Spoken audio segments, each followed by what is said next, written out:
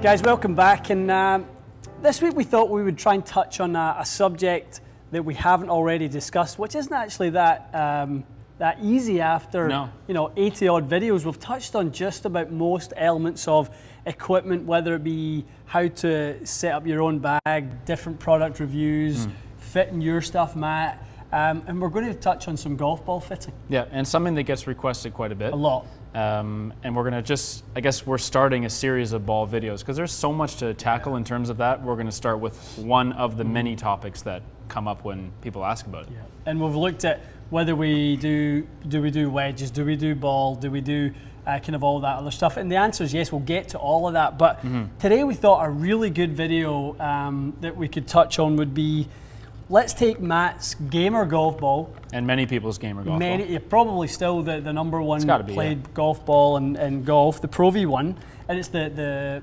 original version, the black number, not the X. Not the X. And let's compare that to the off-brand, this new modern kind of more budget-sensitive golf ball range that we've got. So we've got the Snell Golf My Tour ball. Yep. We've got the Oncor golf balls, and then we've got the Vice Pro Plus. Right. So they're considered premium in terms of the fact that they have a soft cover. That's right. They're four-piece. Those are all four-piece balls, I believe. All four-piece. Yep, certainly. Yep, they are all four-piece. And that's the one thing we've got with that is these guys are all just coming at the premium construction without the premium price tag. Yeah, and they're doing it. A lot of them are, I think, Vice you order directly online, so they're eliminating, the retail shop from that. It's direct to consumer. So that's your price savings there. I think the other guys are probably doing a similar type deal, and that's where they save the cost.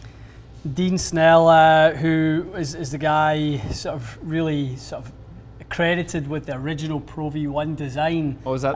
Yeah, so that's where he was the guy who designed the original. I mean, there's a bunch of different guys out there who we've heard. He played their part, but from what we're led to believe, Dean Snell was the guy who came up with the original Prov1. So interesting. He then done some work with TaylorMade and was a big part of their sort of rise in the golf ball market. Okay. And that's another golf ball that gets a lot of credit nowadays. Yeah. TP5s, TP5, TP5X. I mean, we can all just go back to when McIlroy switched out of the Callaway stuff after the Masters last year. Yep. He said the biggest thing was the golf ball. He said the TP5 for him was the most consistent golf ball he'd ever played. Which is a crazy thing to say for someone like that. He's played them all, right? And he was obviously a Titleist guy for many years. Won his first major with the Titleist product at Congressional in that US Open. So, for him to say the TaylorMade ball was the best he's ever played is quite a statement. And it's a great golf ball. When we do our ball fittings in here, it tests really, really well. So, but we thought we'd take your gamer, compare it to three of the kind of, less kind of, I guess you call them, sort of regular brands. Yeah, so they're I mean, you maybe call them off-brand or sort of underground brands or something like that. But it's a trend that I've noticed big time where people are thinking, okay, Prov1s we've established they're very good. Like no one's ever going to say a Prov1 isn't an excellent ball. But are there other companies that can make something that performs quite nicely or similar for an amount of money that's a bit more affordable? Because let's be honest, like they're $64 Canadian in Canada, for a dozen. And I've got a lot of our US would be maybe 50 are around $50. I think 49. It's a lot of money, I think. To be fair. Yeah, and we saw when Kirkland came out. Would it be last year? Maybe the year before. The original one. Was the original Kirkland was was a game changer. It was whatever it was, $25 for 2 dozen golf balls. It was crazy. And people were, My Golf Spy done some testing on it, and it tested really, really well. It was amazing, for them. So I think these companies are kind of trying to come in, reduce the overhead that they have, and come in and shake up the market, and just go, listen, we feel like we can offer just as good a product at a significantly lower price. Yeah. It'll be interesting to see whether they get a section of the Prov1 market, or do they get a section of the NXT Tour market, the lower, because I think there's a lot of people that play those balls for the price. Yeah. They want a Prov1 spin or characteristic, but they don't want to pay the top end. Yeah. I feel like they'll lose more of that market segment, which it'll be interesting to see how it shapes up. But a lot of it has come from the fact that they do seem to test pretty well. So that's why we wanted to do our own little version of that and see how it stacks up. We definitely did, and just to show you guys exactly what the differences are. So if we start to look at the variables involved, we're looking at ball speed, we're looking at launch and spin and feel, and of course, and that's a big one. Feel. It just, is. Just to kind of touch on, we'll go into this in depth in other videos, but guys, when we do a ball fit in here, we start with the putter and work our way up to the driver. True. So many people are so consumed by lowering driver spin, that type of thing. Most of the balls are designed within a pretty small margin to do the same thing. With that club, yeah, with the long clubs. That's it. It's to be fast, is to launch high and spin low. Right. That was one thing with the Pro V1. When they changed the construction of the Pro V1 in probably 2 years ago now, a year and a half ago, they changed the construction for the Pro V1 to spin less and be more in line with the Pro V1X with the driver. Off the tee, right. A lot of people out there will say that the Pro V1X is now the high spin ball and the Pro V1 is the lower spinning ball. From my conversations with Titleist, that's not the case. Right. What they done was they lowered the spin on Pro V1 to be in line with what the Pro V1X does, because the guys on tour, especially from their feedback, where they loved how the Pro V1 felt round the greens, but it spun too much off the driver. Off the tee. They wanted it to spin less off the driver, so they wanted a more balanced golf ball. And, that high launch, low spin off the tee, but soft feel, high spin round the greens. That's your perfect combo. And especially for them playing super fast and firm greens. If your ball isn't spinning like crazy around those greens, I don't know how they could, they need that around the green. They have to have it. To get that extra control. Okay, so we're going to test, we've got 4 brands, like we said. We're going to test, we're going to hit 5 drivers. Yes. 5 6-irons. And 5 wedges with each. Yep. So to get the full performance across the bag. So we're going to hit 60 shots. Yes. And get a full range of kind of numbers, launches, and spins, and ball speeds. And let's see how they compare. This will be interesting. It will be interesting. I don't have too many preconceived ideas about. I haven't tested any of the other balls yet, so I have no idea what's going to happen. I'm sure you have a little bit, because you've done some fits with. You do some fits with the Vice and those when people ask. But absolutely, we there's one of these golf balls, and I won't tell you which one. Actually, quite often wins our ball fitting test. Really? Yeah, one of these off brands. So. It'll be really interesting to see how you find them, and the preference of the individual player plays such a big part, because feel is so subjective. Yes, of course. So cool. Right, let's get to work. Let's see what's the winner. All right, cool.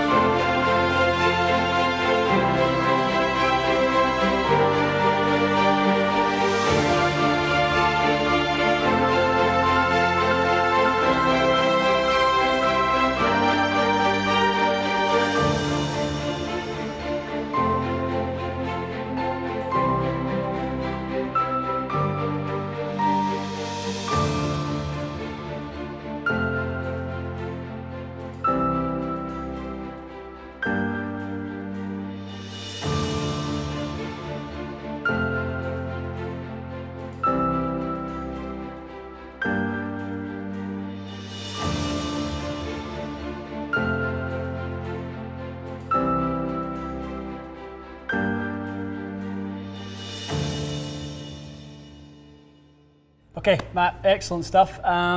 Really interesting test. I thought that was fascinating. Yeah, I think there were some differences that I know you had some ideas of where you might see some differences. I actually had no idea. There's probably a couple I can give you some feedback on, but flight-wise, I didn't see a whole lot of change in the driver. It was kind of similar. If those golf balls were blank and numbered 1, 2, 3, and 4, would you really have been able to pick out which was the $65 a dozen and which was the $40 a dozen golf ball? No. Not a chance? No, absolutely not. The only thing I would say is the Oncor had a little bit of a hotter feel off the face. Okay. But again, like not hardly anything. Would I have been able to say it was the Oncor? No. And I wouldn't have known which ball was which. They all feel nice. They all feel soft covers, kind of ball. And they flew pretty similar. So let's look at driver first. You were actually driving excellent pretty much with all of them.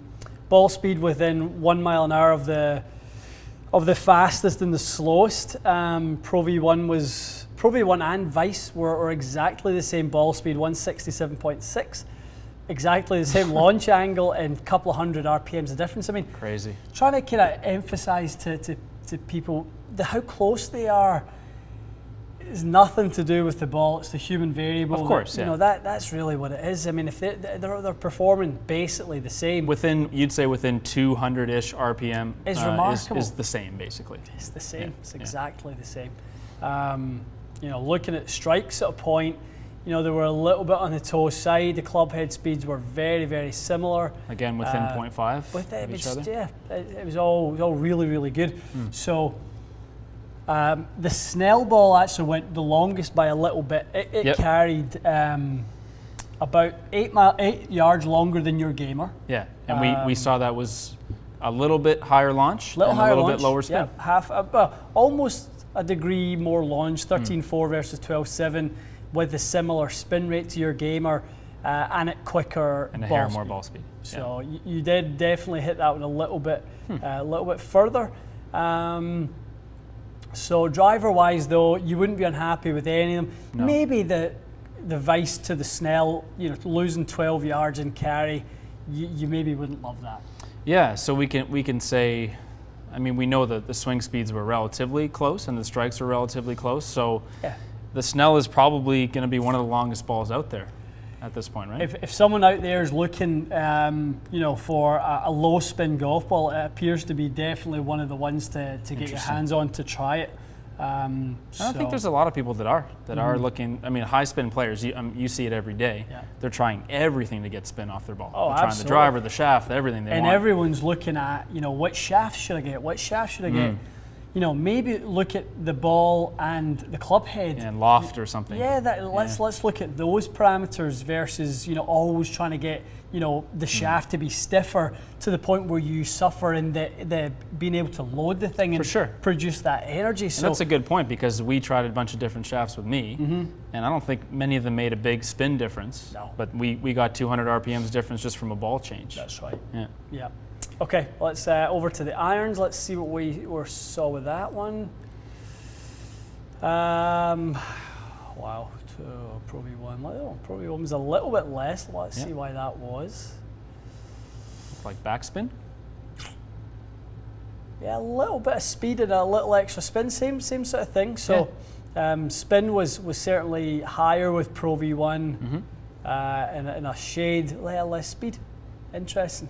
But again, not enough to really be more than, the spin, I would say, from Vice to Pro V1, you're looking at 400 or 500. That's not human variation. That's the ball. That would be the ball. Yeah, for sure that's the ball. I would agree with the that. Ball speed is close enough that I would say the swings are more or less the same. But your Pro V1 off the irons has got to be the highest spinning that we tested today.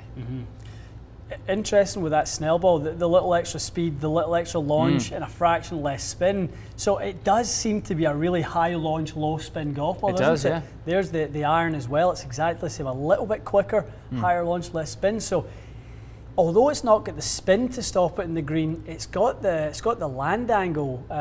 So if we look at the land angle of that, 47.5 versus 46.5. So it's got a 47.5.